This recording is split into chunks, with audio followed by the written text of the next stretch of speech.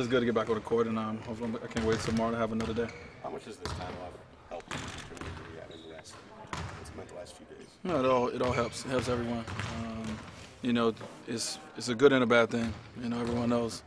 You know, the good thing about it, obviously, when you have an older team, you're able to get some rest. You're able to get a lot of treatment. The bad thing about it is it takes you out of rhythm a little bit. And you got to play a team that's coming in, you know, off of winning a great series and then in rhythm.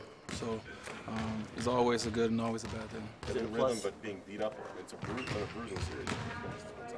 Is there good advantages and disadvantages to both sides? It's everything in life. How is dealing with the injury, you know, last year helping you deal with this year? Are there any parallels you can draw? Yeah, you just got to play through it. It's only parallels you can draw. So whatever this time of the year, you know, everyone's has something that they're dealing with, and you know, no matter what I'm dealing with, you know, I knock on wood and thank God that I'm able to still get on the court and play.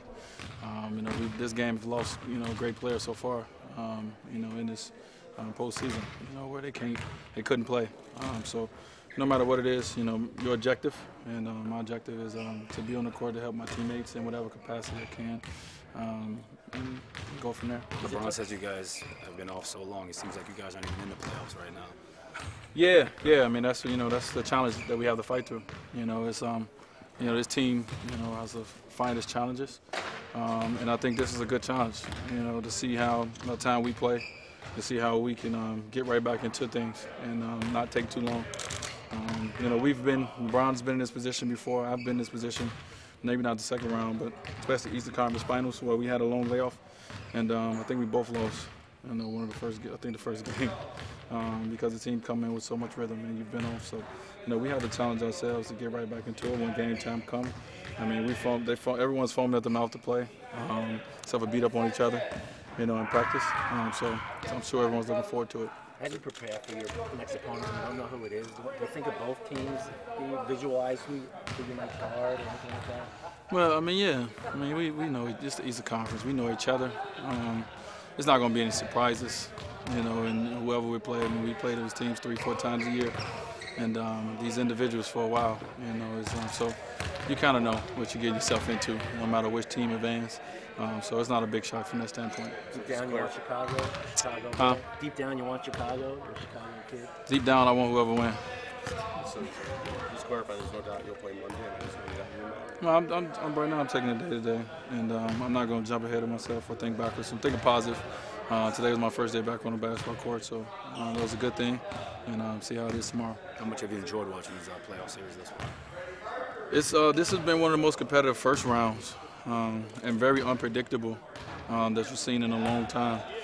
So it's great from the standpoint of being a fan, of just not knowing what's going to happen. You know, the underdogs, you know, obviously, you know, being competitive.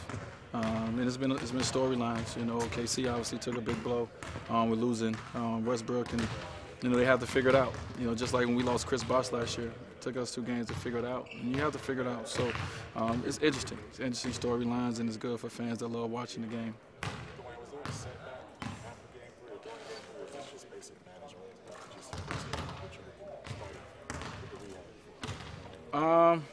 I mean, you know, when you're dealing with something after games, you always, you know, you're hoping it don't get any worse. You know, hoping it don't get any more sore. But you know, with the injury that I deal with, you just never know. You know, from day to day. So, you know, you just got to get that in your mental. You know, it's in my mental now that no matter what, it's what I'm dealing with, and you know, and just trying to do what you can in between time. But when game time comes, hopefully you can get out there and be productive. How amazing are Miami fans with the whole white hot around the city, and then you come into the arena and it's white out? Well, it's amazing. I mean, since I've been here, and I can't remember the exact year they started it, but you know, whenever our fans get into the theme, you know, whether it's blackout, whether it's a red zone, whether it's white hot, I mean, it's been amazing, and it's been duplicated pretty well around the league. So it's a great thing. But you know, our fans, you know, are very, just like us, our fans are very hungry for another opportunity, another crack at it. So they come out, they support us. You know, that's why we've been very dominant here at home in the regular season. We're very dominant because, you know, the fan support that we have.